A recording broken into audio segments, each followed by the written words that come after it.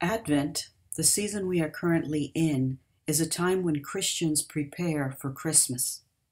One of my favorite readings of this time comes from Isaiah, and there is a verse in there that says, "The voice of one crying in the wilderness, prepare the way of the Lord and make the path straight." So whether or not you are preparing for Christmas, or for anything in your life, we all are preparing for something, or we can. We can prepare to become a more organized, a better person. It doesn't matter.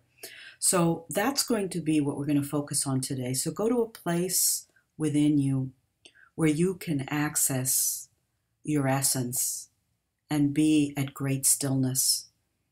And think of ways, if you're celebrating Advent, that you can prepare to make this season much more beautiful and fruitful.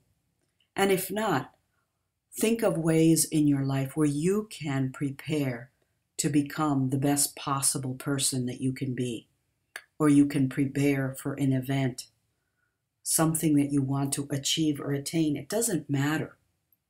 Think of the ways which you can prepare and how you can embody those things that you want to truly embody to prepare.